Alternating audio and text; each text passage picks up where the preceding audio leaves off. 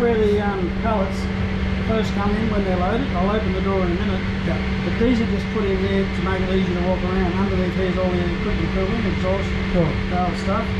All these little wheels here and loading the cargo can be done by one man just standing there using the joystick up there, the joystick controller. Yep.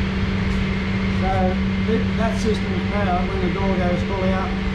This here is the Panasonic unit for the flight deck, which works quite effectively. There the pipes coming in over there.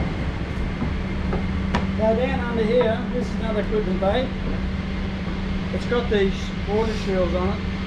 We've had problems in the past where a forward galley has leaked and has drained water down into that equipment bay, and one of them went into that DCU and caused, it was a 330 somewhere over in West Australia, the airplane lost total power.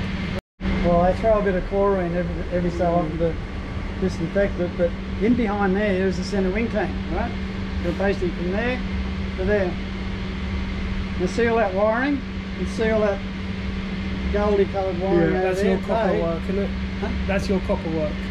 That's the main feeders, and it's actually aluminium feed. Blower. On the ground they use a blower, but in the air they just open the valve up and the 8 psi of air goes through the toilet and takes stuff down the back. These are the spots here for the fire extinguishing system. So you've got 2 large bottles there and then 2 small bowls.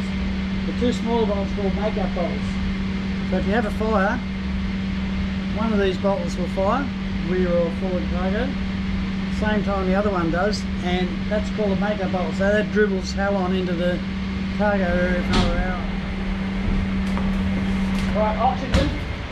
This is gaseous oxygen in this plane. Right, there's all the gaseous bowls, 1, 2, 3, 4, 5, 6, 7, and there's another 6 under these zipper panels.